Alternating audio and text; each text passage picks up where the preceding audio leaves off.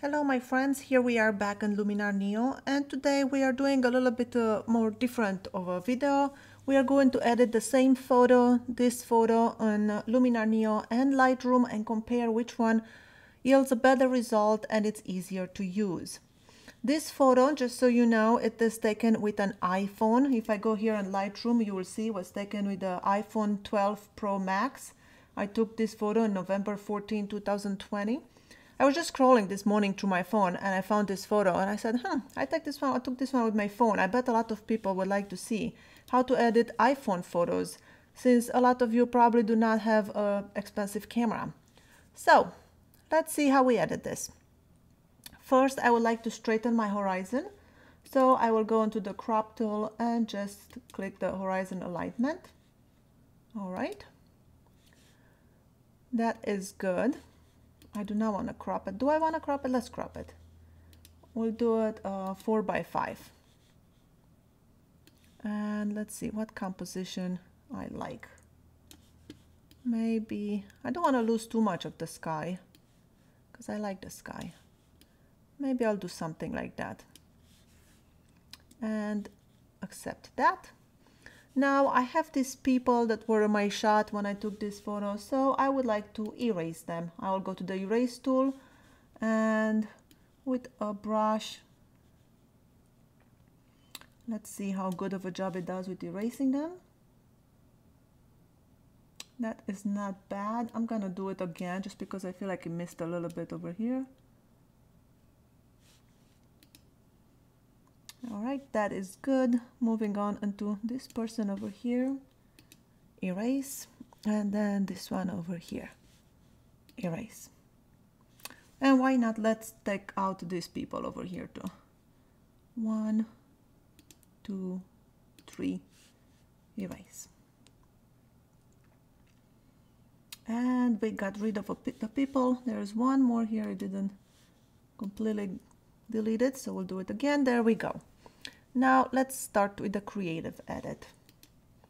What do we want to do? First, I want to create more drama on the sky. The sky was quite dramatic when I saw it, at least the way I remember it. So I will go to, let's see, do I want to go to super contrast? Nope, I do not like what that does. I will go to enhance. Let's start with enhance and we'll move this to the right. About there, it looks right to me. Then I am going to go into color, and here is a trick to get more contrast into the sky. We have all these blue spots into the sky. If I take the luminance of the blue down, it will create a lot more contrast. You see that? So there you go. Now we have a lot of drama happening in there. All right, that is good. Let's see, before and after, before and after. I like that. Next, let's go into landscape and add a little bit of golden hour to just kind of warm up a little bit the highlights. And I like that. Foliage enhancer. I don't really want to enhance the greens. I feel like the warm tones are my main focus. So this is before and after. Landscape. What else do we want to do? What happens if we mess with dramatic? And this is something I don't usually use. Yeah, and that's why I don't like it. Let's see. What else can we do? Let's go into develop and we'll add some contrast. We'll take down the highlights and maybe bring down the shadows a little bit. All right, then this is the before and after. I like that. Now let's see, I want to kind of darken this left side and just kind of leave a path here that will just take my eye into the middle of the island. So the way I will do that, with develop, I will take the exposure down, something like that, and then with the big soft brush I will just paint this onto this left side. Maybe something like that. Let's see. And then I'll go into the right side here and just leave a channel like in the middle for my eye to go into. Let's see. This is the before and after. Before and after. That looks good. Maybe even apply a vignette. Let's go to the vignette.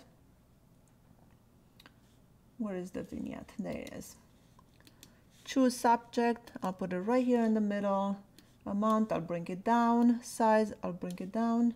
Feather 100%. Maybe apply a little bit of inner light, not too much. And now I will adjust the amount to what it looks right to me. Something like that looks good. And this is the vignette before and after. Before and after. Good. Let's see, what else can we do? I want to add a sun flare over here. And I'm going to add the sun flare that I gave you guys into the how to add sun flare tutorial. So if you do not have it, go into that video and download the sun flare. I'll increase opacity to 100 and change the blending mode to screen. And now I will adjust it to kind of fit with my image. Something like that. And let's see. This is without the sun flare, and this is with sun flare. Maybe it's a little bit too much. I am going to reduce the opacity to about 68%. All right, let's see the whole edit now. This is the before, this is the after. Before and after. I still want to darken a little bit more here on the foreground, so I'll go back to develop, reduce the exposure, and oh, you know what? Hold on. I am on my sun flare. I want to go to my image.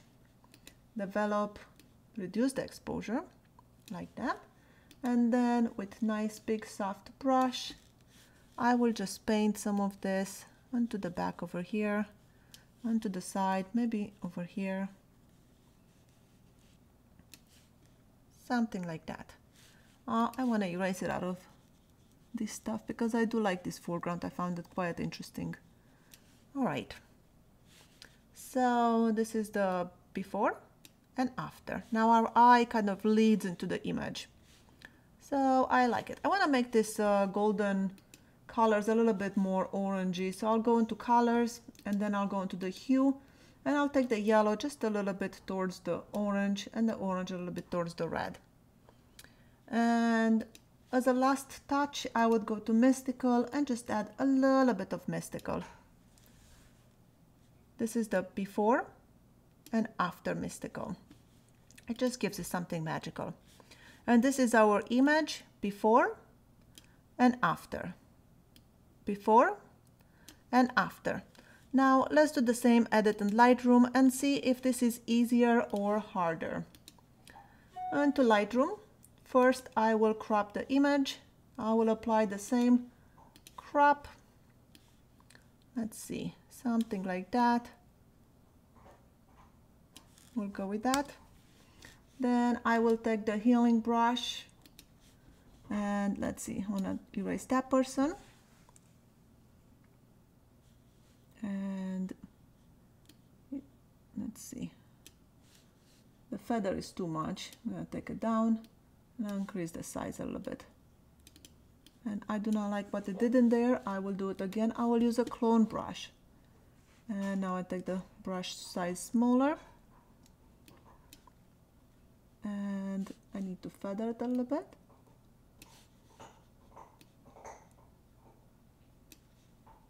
I do not like it. Let's see. Make the brush even smaller and paint a little bit bigger. There you go. I'll erase this person and this person. And I do not like what is sampled for that one. We want to sample it, let's say, something like that. It's not the best cloning, but we'll pretend it's good enough for now. Gotta get rid of these little people too here. 1, 2, 3.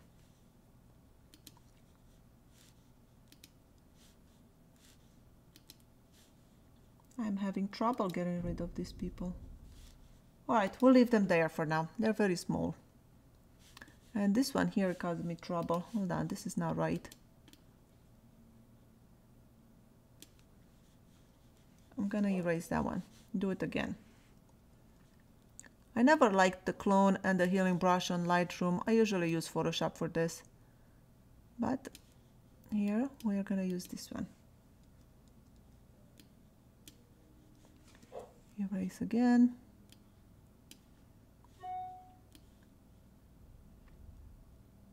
That one matches better. It's better. It's not perfect. I can still see smears in there. And I don't like this one in here too on the end. So let's try this one again. That is better. It is not perfect. Let's go with that for now. We don't want to waste too much time on that. Now, let's edit the sky first. For that, I will take my masking and say select sky. And now with the sky selected, I want to add some contrast. I want to bring down the exposure. I want to take down the highlights a little bit. All right, we'll go with that. Maybe I'll take the exposure just a little bit more down, like that. All right, now let's see. What do we want to do? I want to add a little bit of contrast. Take down the highlights.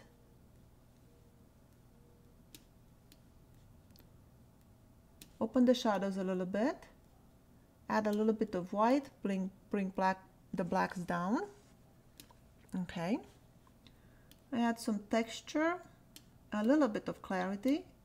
We'll add some vibrance. I'm going to add a lot of vibrance, plus 28, but then I'm going to take the saturation to -7.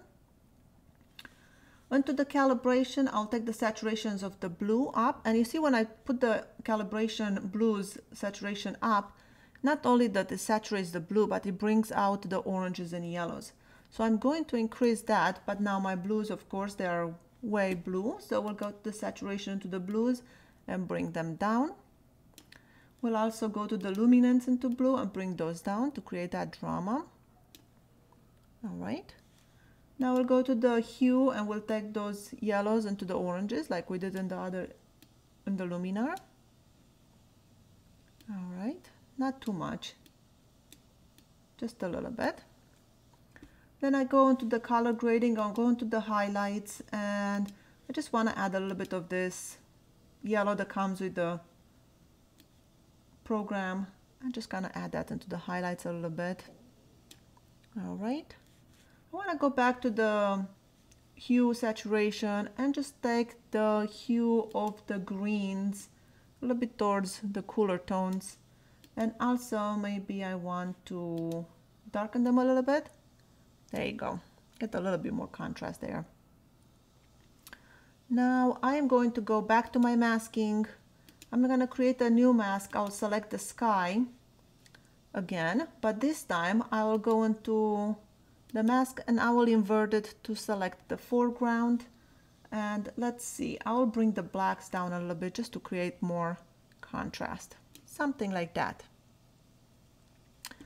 Now it's time to maybe add that sun flare. For the sun flare, I will take another mask and I'll take a radial gradient. I am going to drag it right here for the sun flare. And with this selected, I will go to the haze and I'll bring it down. And you see that brings like some haze to it. And then we'll make it warmer. And we'll make it brighter. There you go, like that. Maybe even a little bit of magenta. And let's see. This is without it, this is with it. Maybe it's too bright. Bring it down a little bit. And do I want to move it more in here? Maybe a little bit. All right.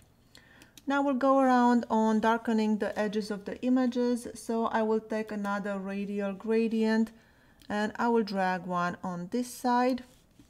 And I am going to bring it down. Maybe even make it a little bit more blue.